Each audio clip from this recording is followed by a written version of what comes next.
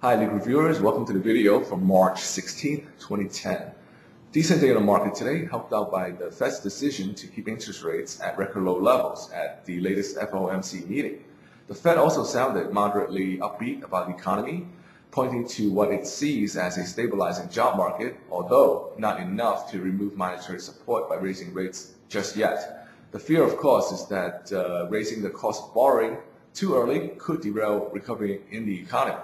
And better news out of Europe also helped the mood on Wall Street.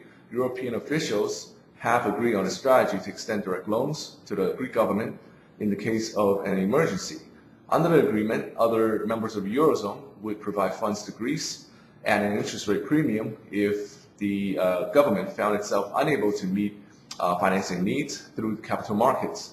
The focus of the strategy, though, remains on having Greece settle its own fiscal problems through various austerity measures that include, for example, 4.8 billion euros in tax hikes and wage cuts. Hopefully, the possibility of the lifeline is enough to ease investor worries about the future of the euro, at least for now.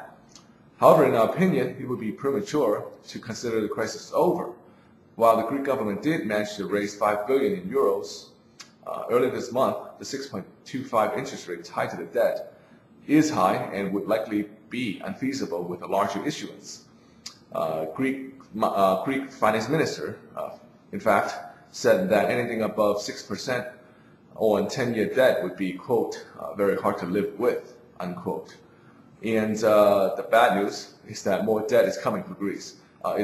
More debt is coming due, that is, in the near future. Greece will have to come up with about 20 billion euros to pay investors in April and May. So it remains to see what interest rates investors will demand and whether Greece will be able to pay this interest rate. So stay tuned. That's it for today. Thank you for watching, and join us again soon.